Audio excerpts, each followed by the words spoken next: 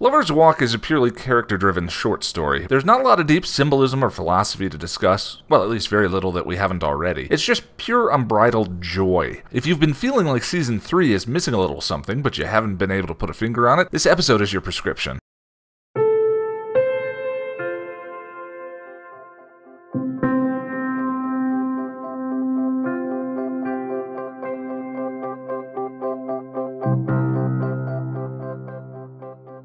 As the episode opens, the gang is sharing their SAT scores with each other. I love the fact that Cordeila scored well, and her admission that she goes out of her way to hide her intellect. Please, I have some experience in covering these things up.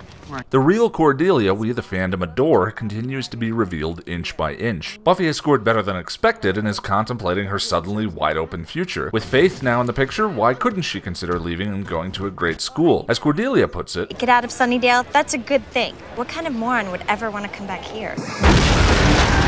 Spike's entrance is a nifty visual callback to his original arrival in Sunnydale, with a great character twist reflecting how the mighty have fallen. The whole episode is put together so well. Spike is suffering from severe depression over Drusilla leaving him. Meanwhile, Willow, Oz, Xander, and Cordeila have made plans for a double date. Both Oz and Cordeila show complete affection for Willow and Xander, Oz with the gift of the Pez Witch, and Cordy by openly displaying her relationship with Xander in her locker. I never knew I was locker door material.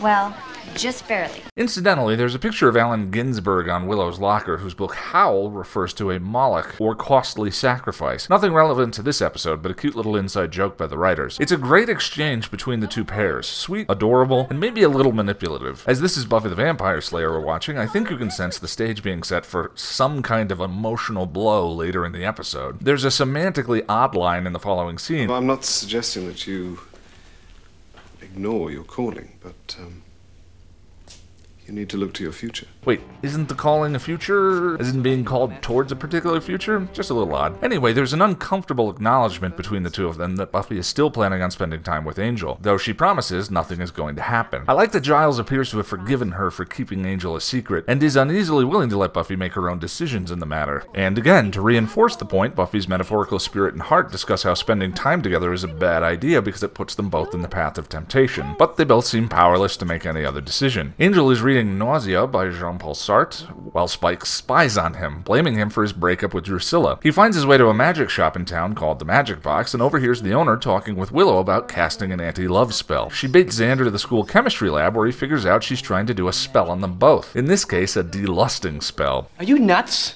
Or have you forgotten that I tend to have bad luck with these sorts of spells? At first, this scene might seem like Willow is acting as the more responsible of the two of them. Xander hasn't really expressed any interest in rejecting his lusty attraction they have going on. His only real objection here is to the use of magic because it went badly for him before. Thing is, Willow seems a bit too willing to resort to magic in order to cure a problem with her relationships, rather than putting in the hard work. Bear in mind, too, that Willow was about to perform a spell on Xander without his consent.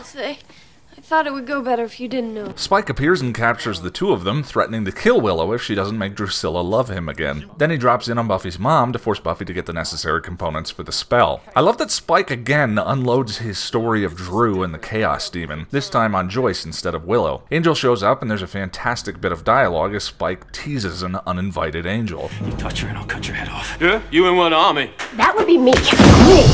While out driving, Oz picks up Willow's scent and realizes she's nearby. Spike and his captive audience show up at the magic shop and exchange the most meaningful bit of dialogue in the episode. A lot of trouble for somebody who doesn't even care about you.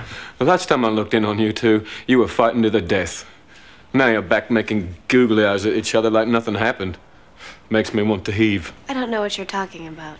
Oh yeah, you're just friends. That's right. There's a question here with significance for the rest of the series. Can a soulless vampire love? And if so, what's the difference between the love of a soulless being versus a souled one? The simplest textbook definition of love is an intense feeling of deep affection, but that isn't a particularly useful one, as I feel a deep affection for my cats, but wouldn't compare that to the love I've felt for the most significant women in my life. But defining the latter is the domain of philosophers and poets. For simplicity, I'm just going to call whatever that is is love, and suggests that that kind of love falls mostly into two categories, selfish and selfless. I think a vampire can certainly love, but selfishly. If the soul is, as Whedon suggests, the moral compass, then without it a vampire is incapable of moral development, and a developmental process that only grows in parallel to that is the development of empathy. Devoid of empathy, a vampire can't put themselves in the position of their loved ones, can't understand and share in their feelings. Their love is one of consumption only, taking what they want. Listen to Spike's language in this scene. It most frequently evokes property, belongs, mine, as though Drusilla is a prize he won in a contest, albeit a prize he loves and cherishes. In contrast, consider the scene from earlier where Buffy asks Angel what he thinks she should do in regards to college.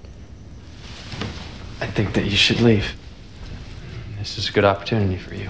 The words don't come to him easily, but rather with great pain and effort. He's making a decision that hurts him but helps Buffy, a decision out of selfless love. As much as I enjoy Spike's dialogue, it doesn't sway me, as he can only express a vision of love that he's capable of having without a soul. He just does it with great passion and poetry because he's Spike. He might be right when he says that Buffy and Angel will never be friends, but as for the rest... Love isn't brains, children. It's blood. Blood screaming inside you to work its will. I disagree, though it's a great line. Selfless love is both. Spike is driven by blood alone, and Buffy and Angel are trying to manage their love with intellect only, trying and failing. Because if they acknowledge their blood-driven magnetic yang, they would have to account for it and act with greater integrity. Those of you who are reading a few chapters ahead know that we're going to have to revisit and refine this explanation regarding love and vampires many more times, and that's part of the joy of the series. But for the purposes of this simple and totally charming episode, I think it fits. The trick is that the presence of a soul doesn't cause a person to act out of empathy.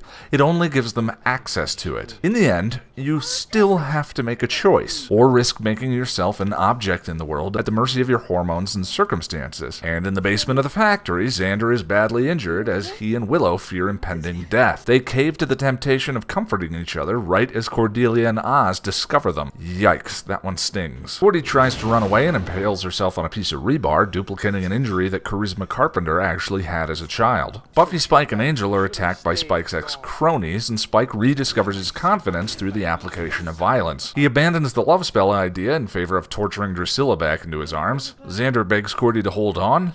She's gone to the hospital to get the rebar out of her body, where she makes it clear her willingness to ever forgive Xander for what he's done. Stay away from me. As her metaphorical heart and spirit are brought back to reality, Buffy does what must be done. We're not friends. We never were. There's got to be some way we can still see each other. There is. Tell me that you don't love me. This is another great little Season 2 callback. Then tell me you don't love me! Say it! Is that what you need to hear? Buffy leaves and the episode ends with everyone unhappy and alone. Well, everyone except... And more! Match for the English! It's tempting to use Spike's joy and passion in this episode to misinterpret what I think the actual message is. Responsibility and integrity are incredibly hard, especially maintaining them in a deeply passionate relationship that is ultimately and irrevocably flawed. In the end, Buffy did what she always does and made a hard choice. The show's philosophical underpinnings aren't about maximizing individual happiness, but rather creating meaning and purpose in life. I adore this episode front to back. Spike's return really gives us a good taste of the one thing I would say is missing from this otherwise excellent season: passion. He's fantastic in every single scene, and supposedly this was the performance that incited Whedon to make an interesting change in Season 4. It's nice to see, too, that Spike hasn't reverted to the version of himself he was before becoming Part 2. He is a flawed, living by the seat of his pants kind of vampire. I even really love the title of the episode, which, by virtue of a conspicuous grammatical omission, carries significance by itself. I don't think it's too much of a spoiler to say that this brings an end to Xander and Willow's affair. I've read a lot of commentary from people who really hated this subplot, saying it was a misstep or that it came one season too late. And to that I say, exactly. That's the point. This interlude in their relationship, which began immediately after Buffy realized Angel hadn't gone insane, wasn't supposed to be a joyful thing, and I don't think the writers ever portrayed it as such. Timing is everything, and the right thing at the wrong time is still wrong. And as I said in the previous episode guide, love has a devious way of making the wrong decision feel right. I also think it was reasonably heavily grounded by events that occurred in Season 2. I wonder if people hate this subplot because they hate seeing characters they love do bad things. But that's one of the reasons why I absolutely love the show. To quote my spirit animal, "It's not that simple. You know what makes a good person good? When a good person does something bad, they own up to it. They try to learn something from it, and they move on.